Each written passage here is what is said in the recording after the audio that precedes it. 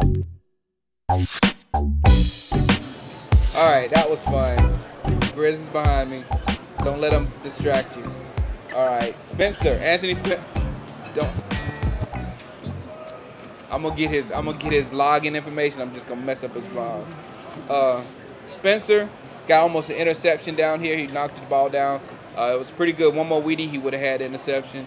Pat Watkins also dropped one. So that's the first sign of Pat we've seen so far, which is good. You know, Pat's always been my boy, but I'm waiting for him to do something nice. He didn't do his push-ups though. He didn't do his push-ups. Spencer didn't have to do it because it's not the linebackers. It's supposed to be the defensive backs that they missed to drop an interception, push-ups. He did nothing. D-Ware, man, guys, it has been an absolute pleasure to watch this dude play out here. The dude's just killing people. And Grizz said that he's going to get 2 sacks. And I was like, no, not today.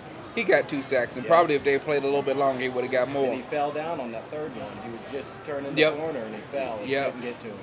One, he beat, it was Martine, right? Yeah. He beat Martine for a sack. And then the next time he beat Flozell. Yeah, he beat Flozell for the sack. So that's cool. Brady got a sack until he tackled Brad Johnson on his drop back. Right. I mean, he wasn't finished his drop and Brady was already on him. He timed that line of scrimmage perfect. Guys, you remember last year when we would blitz in the line and everybody would jump and run into the line and then everything would stop?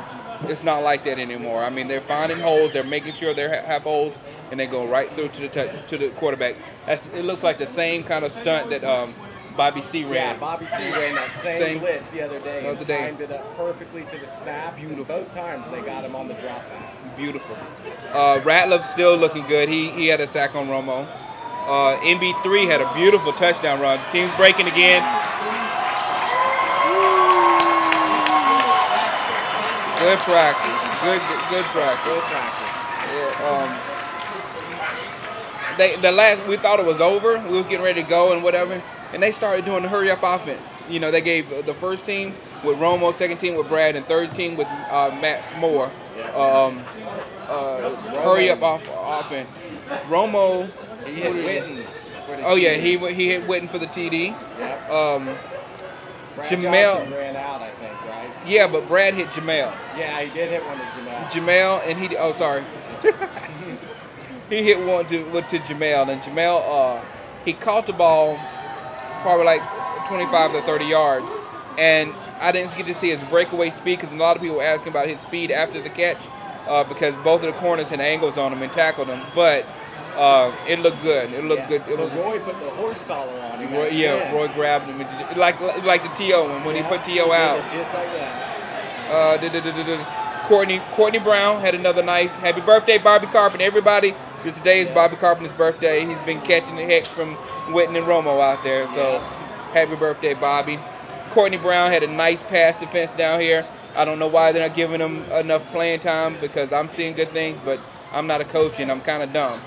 And after practice, Matt Moore threw a beautiful pass to Mike Richardson, number 13, and he just stuck it right on his ear.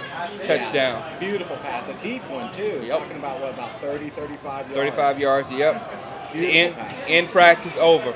All right, tonight I'm going to do a mid-camp report, send it up, give you an idea who I think is going to make the team and who's not.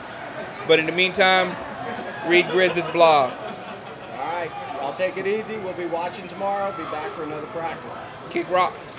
Deuces.